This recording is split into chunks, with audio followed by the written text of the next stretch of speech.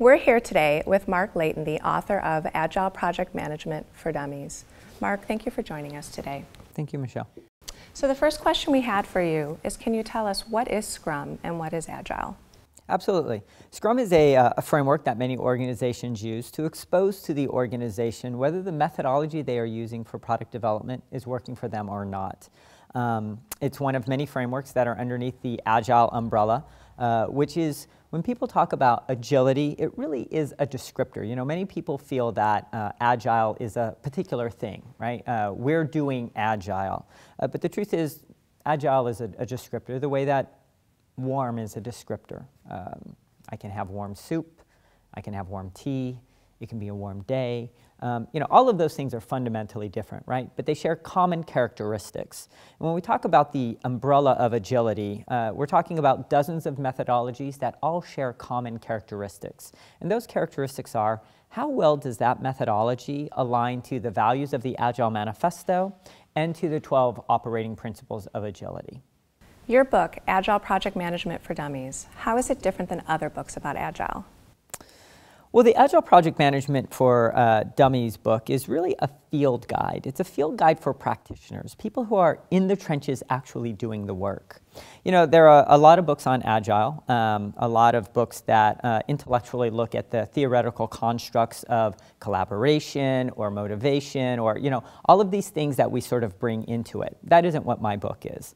My book is the people who are doing the work, who need a reference that says, I'm trying to do this. How exactly do I do it? So for those who are looking for an in-the-trenches field guide, this is the right book for you.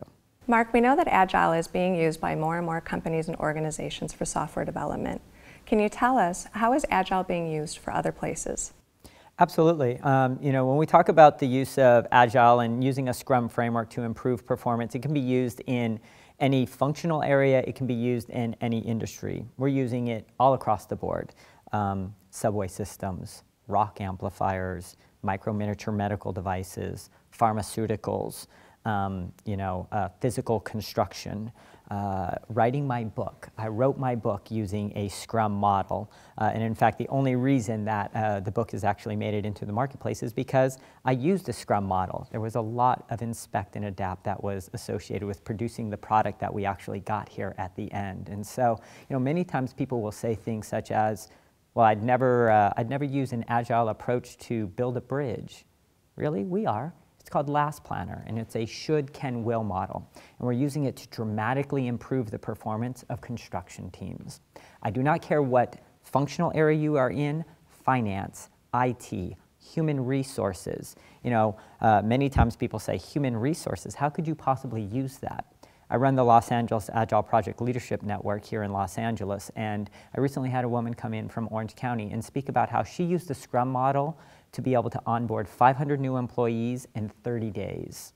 Now, I would have never thought of using Scrum in that way, and the reason why is I'm not an HR expert. But this is the great thing about Scrum. It's such a flexible framework that people are being able to take that flexible framework, overlay their domain knowledge, and produce results we hadn't even originally envisioned. Mark, why do Agile techniques perform better than other historical project management techniques? The advantages of Agile techniques is they reflect the reality of the modern marketplace. When we talk about historical managerial techniques, many of these techniques have been around for decades, and they reflect the reality of that time. So Waterfall, for example, is a 1940s World War II U.S. military hardware procurement model.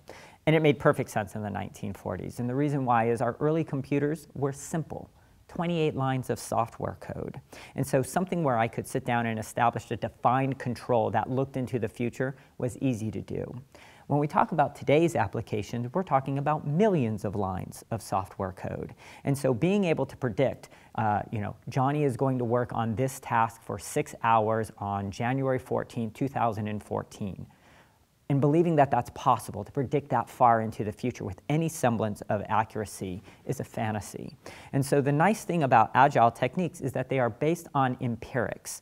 I'm going to establish plans, of how I would like things to go.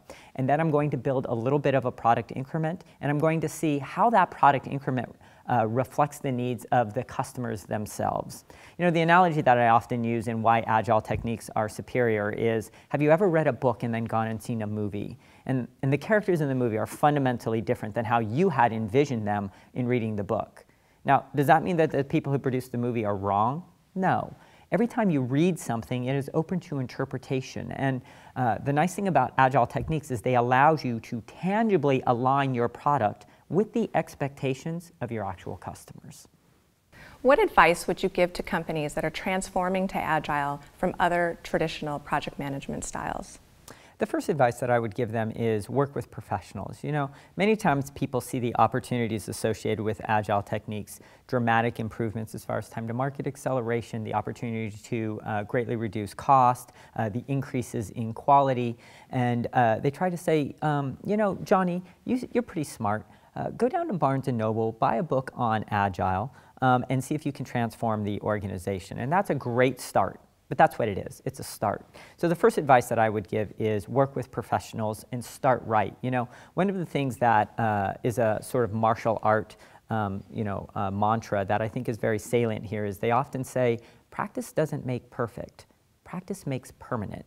And if you start off doing the wrong thing, even if you bring in an organization such as Platinum Edge, it becomes very difficult for us to improve those processes because people have sort of cemented in the wrong way of doing things. And so you've really made our job a lot harder. So the first advice that I would give them is work with professionals, start on the right foot.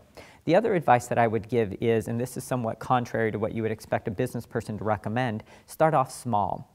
You know, I actually don't recommend that organizations say, well, we're now all going to be Agile. I want to start off with a bubble. Give me one project and a transition team and allow me to demonstrate to the organization that Agile techniques can work for that organization. Now, from that, it becomes very easy for us to start scaling from a foundation of success. So it sounds like people and company culture are a significant aspect of an Agile organization, perhaps maybe the most significant. Do you agree? I absolutely agree. You know, when we talk to our clients, I often tell them the process of Scrum is simple, right? It's the people that are hard.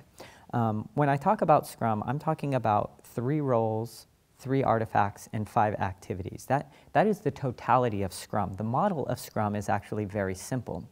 The behavioral change associated with doing Agile techniques, the behavioral change that is associated with Scrum is actually very difficult. And this is the thing that is unique about Platinum Edge. You know, many people that are in this space, they have engineering backgrounds, and we have an engineering background. But what is kind of unique about Platinum Edge is we have a behavioral science background. So how is it that you make transformations that stick? How is it that you align people to the organizational transformation? Those are things that are very difficult to do, and they're things that we do particularly well, and I'm proud of that. So we've seen other methodologies such as Six Sigma come and go. Is Agile really different? I think that it is. You know, I think that one of the problems that many methodologies run into is that they're very prescriptive. You do exactly this, this, this, and this. And the world is dynamic, and so as the world evolves, the appropriateness of those methodologies changes, and they come in and out of favor. You know, an Agile model is really based on the concept of inspect and adapt. And so that doesn't go out of flavor, right? You know, if Agile is ever replaced by something, the thing that it will be replaced by will emerge from inspecting and adapting based on the trial and error of reality. And so the irony is that if Agile is replaced, it will be replaced by using Agile. And so I don't really see a shelf life for the idea of inspect and adapt. I believe that inspect and adapt is universal, at least it will be for my lifetime. It was great speaking with you, Mark. Is there anything else you'd like to say about your book or Agile Project Management in general? Well, as it relates to the book, I would say go buy it. You know, I think we're very proud of the product as it's produced. You know, there's a lot of inspect and adapt, and I think that what we ended up with there is a great field manual for people who are actually trying to do it in the trenches, who are looking for a reference to help them through that transition period. As it relates to Agile Project Management, I think that at this stage, it isn't a question of if. It is a question of when and how smoothly you will transform to these Agile techniques. Work with professionals, start out right, and let's transform the world of work.